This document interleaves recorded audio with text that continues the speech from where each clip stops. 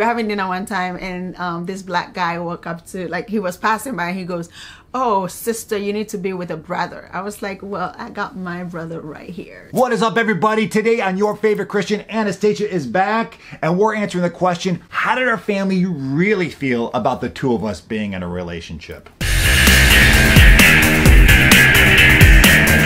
Okay, everybody, so as you know, I am Christian. And I am Anastasia. And we are married. And if you didn't know yet, I'm white. And I'm African. I'm popping. Which means I'm black. No way! This is insane. I'm just discovering this on this blog. So because of that, we do get a lot of questions from folks being like, what was that like? Were there any issues? How did your parents feel? Did your friends accept you? What did your friends say when they found out that you were dating a white man? Have you ever received any pushback? Did your parents want you to date African? Did your family be like, yo, are you really about to date a black chick? So we are here to answer all these questions and more. We are going in. I said praise the Lord! A lot of people want to know, did you have to like go to your parents and be like, so mom and dad, I'm dating this black chick? Did you have to say that? Fortunately, in my family, it's not really a big deal. It's not a big thing. It's never come up. It's never been a topic. So that's something I think that you and I have talked about, where for other people who happen to be an interracial couple about, so how do you bring it up? You do kind of have to read your family and know the kind of conversations that have happened throughout your life together. And that conversation has never come up. So it never crossed my mind that I would have to prep my parents or my family because they just might not be ready for that. Also, maybe I should add on to it. If you guys do not know, it will be in another video where we talk about how we met. I met Christian family first. But stay tuned for that one. Yeah, we're not going to get into it today. Not today. Not today. How about for you? Did you feel like there was any preparation you need to have with them before you brought the 6'6" No, so white guy over to your place? No, I think my mom more of like, she likes tall men. Yeah. He's 6'6", if you guys don't know, and I'm 5'2". So I did not have to prep my parents like Christian. I didn't have to do that at all because my parents have never sat me down to say you have to date someone from Ghana or Africa in general or a black man in general. They never had that conversation with me. Right, the conversation wasn't there. So for anyone else who might be thinking about having the conversation, read your family well, read the context well of what you're getting yourself into, because if no one brings it up, nobody cares, so don't bring it up. Yeah, but if you are raised in a family where they want you to date particular race, our advice to you is you just don't show up with the other race that your family do not like. If you really, really care about what your family thinks, you know, there are people who don't really care what their parents say. But if you are one of those that really cherish what your parents say, just don't show a guy who is from the other race that your family do not like. You need to prep your family ahead of time, because the person will get to the house and they'll be very uncomfortable, because we know how this goes. Like, you show up and be like, Mommy, so this is my boyfriend, and your mom does not like white men for you. It's not gonna look pretty. So prep your family first.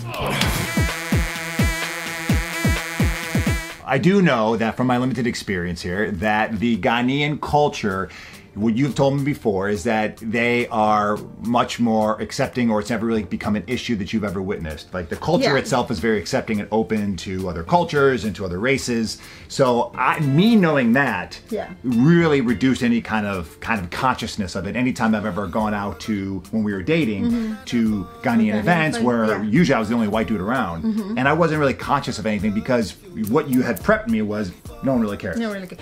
And that's what I'm used to. Now, if you Ghanaian and you have family that really do not accept for you to date other race, leave a comment below. But from my experience, I've never come across anyone that had told me that their family told them to date someone else.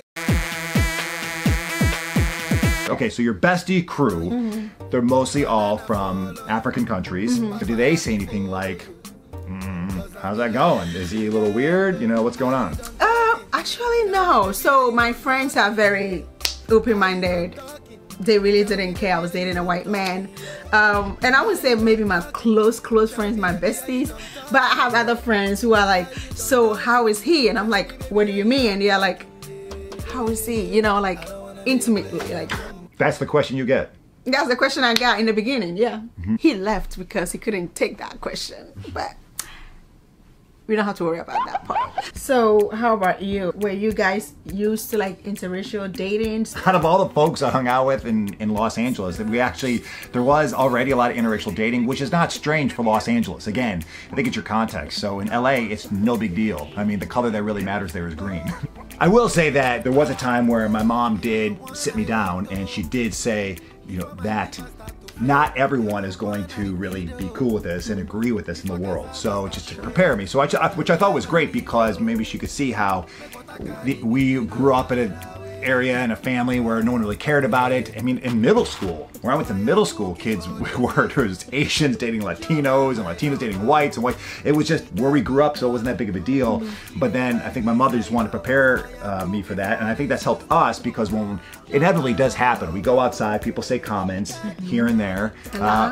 A lot, yeah, from both sides of the community, and white, black, they always, you know, most people have something to say. They got something to say, and I think that you're prepared for that. So it's just like you have some thicker skin, and so you just laugh it off, and then you have to choose your battles. I mean, sometimes you just, you know, I had someone, we're having dinner one time, and this black guy walked up to, like, he was passing by, and he goes, "Oh, sister, you need to be with a brother." I was like, well, I got my brother right here. But you're right, I had a white man come by one time and he said something like, "You need to white up," or something like that. And I was like, white up. Yeah, great. Sorry, boo-boo. So, all right, brother. This girl ain't changing her skin to white up. You see how far the white jokes get you? Lighting these vlogs. Lighting these vlogs in an interracial couple. If you are a couple and you are lighting these vlogs for yourself, will you please leave a comment on how you do it? Because it's so intense, especially when someone is not just light-skinned, my wife is dark-skinned, and I'm olive at best. And boy, man, let us know. It takes forever. So check it out. So in the videos below that are popping up on your screen, we got some other videos we did concerning me eating Ghanaian food, tips about marriage, stuff about our Ghanaian wedding.